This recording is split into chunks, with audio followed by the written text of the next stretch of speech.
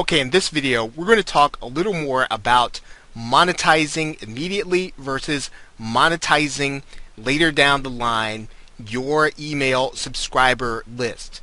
Now what we've done is we've come inside of the Aweber interface. Now you may have GetResponse. It really doesn't matter. To some degree, all autoresponders will have the things that I'm going to be showing you here. Now there are two kinds of messages that you can send out when you have an autoresponder. I'm going to show them to you now. You can either send out a follow-up message or you can send out a broadcast message. Let's first talk about a follow-up message and why that's important to you being able to monetize. A follow-up message is a message that you're going to set up in advance for every subscriber that comes to your list to get the same email address, same email.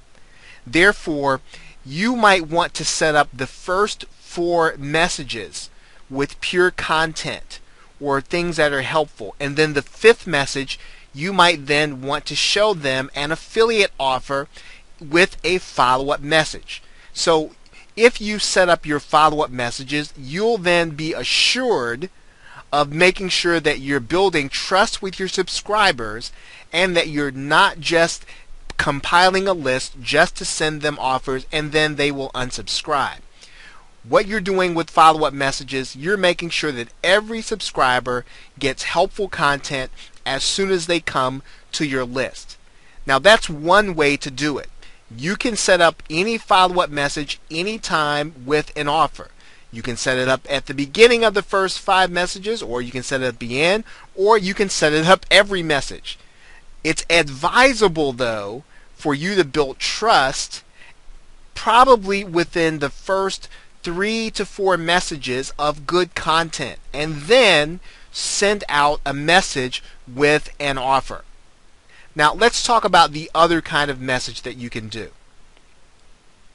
You can also send what's called a broadcast message, and I'm going to click in there. A broadcast message is not set up ahead of time. A broadcast message is going to be one that you're going to decide to do regardless of the follow-up messages.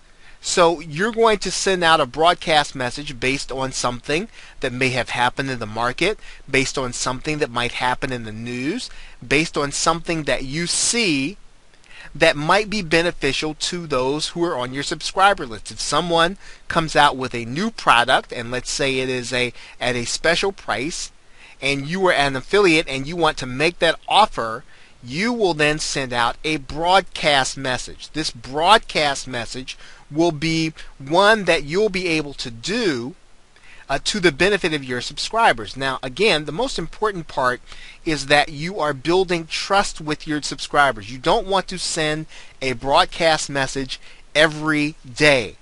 As it is said about the boy who cried wolf, if you send out something that's very important and you say it's important every day, then pretty soon no one will believe you when you send out a message saying, hey, this is really important, you'll want to read this. So you want to use your broadcast messages not all the time, but you want to use them in order to tell your subscribers something special, something unique, something they need to know, something that interrupts the pattern. Again, follow-up messages, you're going to send ahead of time. Everyone's going to get those.